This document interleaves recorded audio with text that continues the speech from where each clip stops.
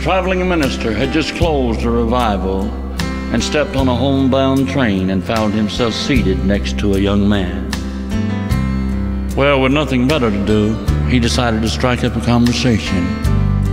You know, just something about the weather, basically just something to pass the time.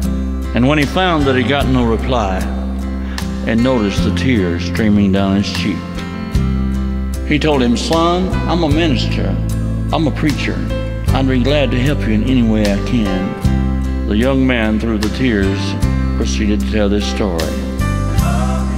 He said, "Preacher, about 2 years ago, I got so mean and hard that my mom and dad couldn't do anything with me. I wasn't anything but a source of embarrassment for them.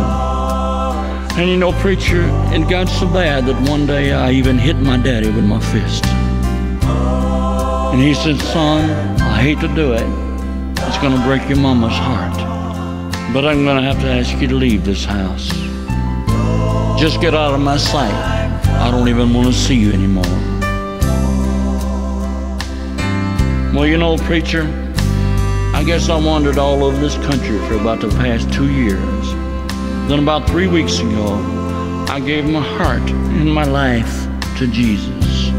Told my mom and dad that I'd like to come home, and told them what had happened. You know, I told them that I'd be on this old train. Told them I was coming home. The preacher looked and said, "Son, that's all well and good, but how do you know they're going to accept you? How do you know that you're welcome to come home? How can you be sure that all is forgiven?" And he said, "Preacher, I just asked my dad in a letter that if everything was all right and I could come home, just tie a little rag in the top of the apple tree.